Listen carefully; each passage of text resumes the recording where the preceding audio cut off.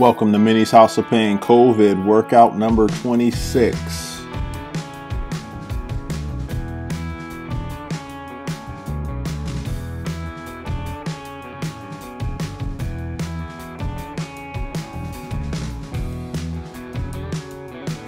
For your warm-up today, we're going to do the total body closed chain warm-up, starting with the right standing quad stretch. From there, you can either do the leg cradle like Coach Roberto's doing, or the knee hug as we usually do in the total body closed chain. From there, you're going to reach back with your non-standing leg into an inverted T, arms fully extended, thumbs up. From there, you can either step forward or step backward into a lunge with that back knee almost touching the ground, arms fully extended. From there, twist into the leg that's forward, and then twist to the other side. Again, back knee still almost touching the ground. From there, you're going to take that forearm and put it to the inside of your foot. From there, open into the leg that's forward. So in this case, they're opening to the left, and then you're going to open to the other side. This helps open up your thoracic spine. Both hands come down into a hamstring stretch. This is one of my favorite stretches. If you need to modify for some reason, you can take a knee like Coach Roberto's doing here. Take a knee, try to put that chest on your knee. From there, after your hamstring stretch, you're going to go into a downward dog. Push your hips above your shoulders. From there, slide forward into your cobra pose. Get those hips on the ground. Stretch out those abs, arms fully extended. From there, you will go back into your downward dog and do what we call a reverse inchworm. That means you're walking your hands to your feet without bending your knees. Roll it up slow, big giant back bend at the top. Same thing on the other side with the other leg. As soon as you're done, we'll do 10 lateral lunge touches. I would say hold each pose for about a 3 count. 1, 1,000, 2, 1,000, 3, 1,000 switch. 1, 1,000, 2, 1,000, 3, 1,000 switch. This can be even done in a dynamic fashion, which we don't have illustrated here. But when you're done with this other side, you're going to stand tall and you're going to do 10 lateral lunge touches, just like the group's doing here. So 10 lateral lunge touches, nice wide stance. We do this exercise as a lateral lunge, but you're just going to bend to one side, touch with the opposite hand. You're going to do 10 repetitions on each side.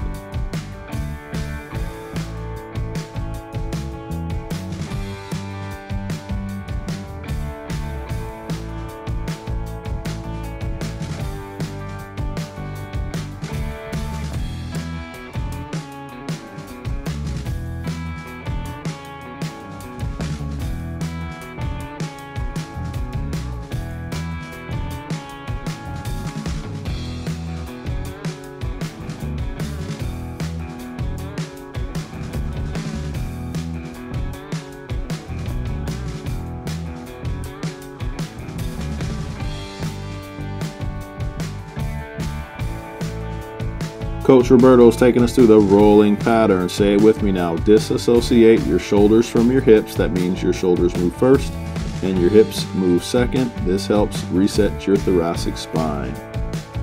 Coach is doing what we call the upper body rolling pattern. So that means the upper body moves first, the lower body moves second. We will show you the lower body rolling pattern here momentarily.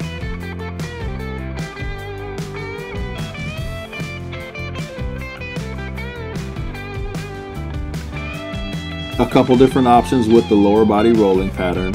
You can lift your leg and bring it across as Coach Roberto's demonstrating here, or you can simply sweep your leg across your body and just continue to reach. You're still disassociating your shoulders from your hips, but in this case, it's your hips from your shoulders, because with the lower body rolling pattern, your hips are going to move first and your shoulders are going to follow through. Take your time. Remember, there is a fluidity to this drill. It should be very smooth. If it's not, just keep doing it. You will get there. Your body knows.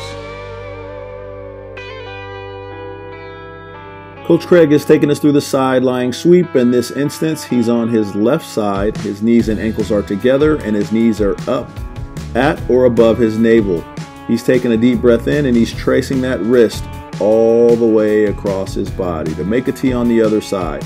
So that top hand traces the ground, and in a perfect world, you can get your wrist and your elbow and your shoulder to touch the ground on the other side.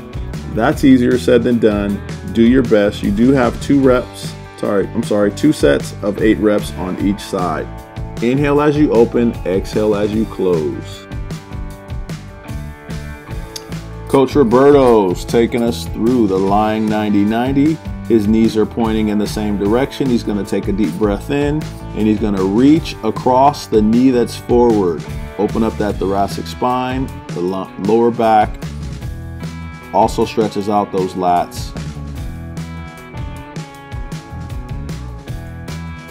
Spiderman with rotation gives you some hip flexion, some hip extension, plus some thoracic spine rotation. A great drill here. Coach is stepping forward with the left leg and he's opening to his left. Comes steps back with his feet together, steps forward with the right, and then opens to the right. You can also do it dynamically as Coach is showing you here as you just move forward. Whatever leg you step forward with into your lunge, you open to the same side. We're asking that you do 2 sets of 8 repetitions on each side.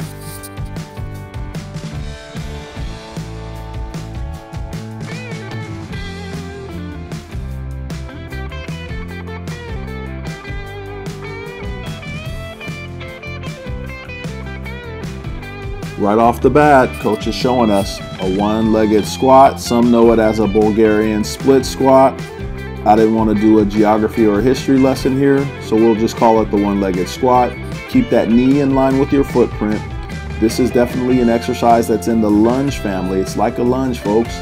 Only difference is your back foot is elevated, so you still want that back knee to almost touch the ground. Get really good depth here. Inhale on the way down, exhale as you stand. 4 sets, 8 reps each leg. Coach Roberto showing us how to secure the band through your doorknob on the other side of your door. Very safe, very easy to do. Make sure you grab your band to get whatever tension you need. If you have a smaller band and you're not getting enough tension, grab closer to the anchor point. You're doing 4 sets, 10 reps here. When you're done, going right into band curls. Keep those elbows glued to your side and curl up. You got 15 repetitions.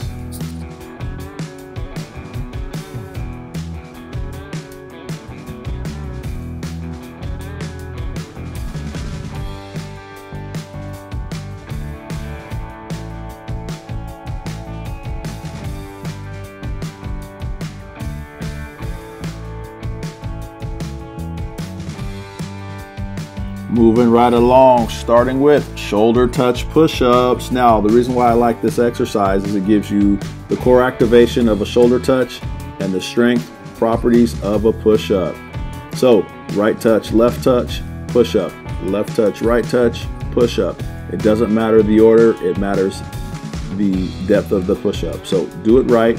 If you need to move to your knees, by all means, go to your knees and give us your best effort as it relates to your push-up. If you don't want to go to your knees, but you want to use an elevated base, that works too. It doesn't matter, just do it and do it right. You're only doing 6 reps here, folks. Be smooth.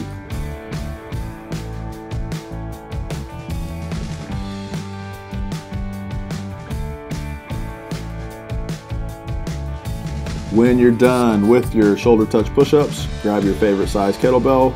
Give us 10 of your best swings.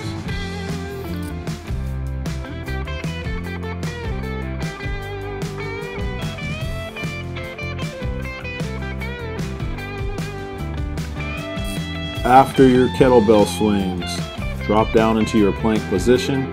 Plank reaches, you're doing 10 repetitions on each side. So that's a plank, extend one arm, back down to a plank, extend the other arm. If you need something to touch, put a cone, put a clipboard, put something out for you to reach towards.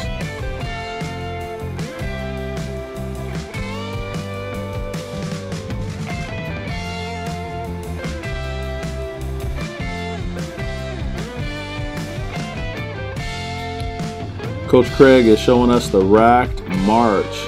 You can use one dumbbell or two, one kettlebell or two, but you're marching in place. Remember, activate that lat and pull that fist down so that your thumb can point into your collarbone. It's very important to get, that's the whole point of having a racked position. If you don't have the space, or if you do have the space, by all means you can do a rack carry. We ask that the distance be about 10 yards. If you want to go longer than 10 yards, knock yourself out.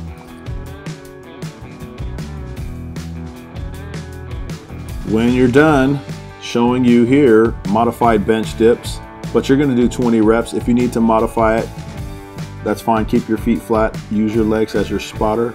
If that's too easy for you, straighten your legs out. If that's too easy for you with straight legs, you can elevate your feet.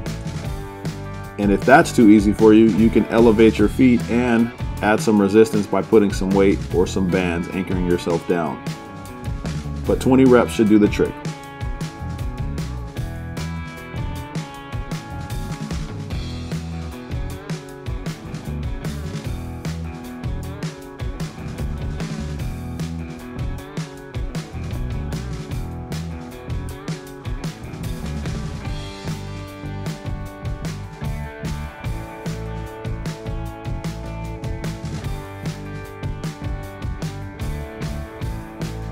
Okay, get your water break, get ready to do some punching. Now, I don't want no fitness punches, okay? Work hard, throw them hard, pretend like someone's trying to take your lunch money, or pretend like you gotta fight this guy right here.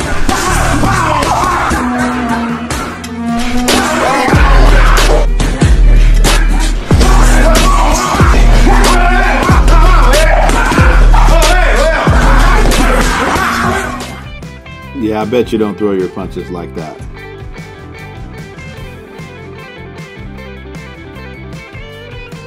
When you're done with your punches, grab some wall, park it for 30 seconds.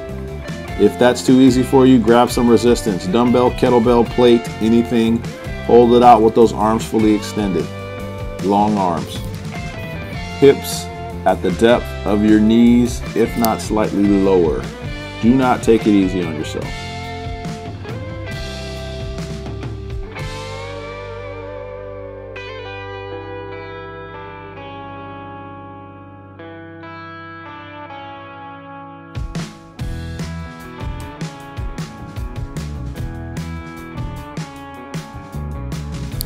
Lastly, your ticket out of the door, bear crawls. You can do a bear crawl march in place for 30 seconds. That's what the time limit is for. If you don't want to do that and you want to have some, if you have some space near you, by all means, go down a distance of 10 yards, maybe 15 yards, and go back. Do your best. Try to keep your hips and shoulders at the same height. Now, unless you do like this guy here and lose a bet. But either way it works. Careful steps, smooth movements. How's that make you feel? Shut up, Sean. I'm trying. Come on, get your butt down. Can't get any downer. You look like a dog drinking water.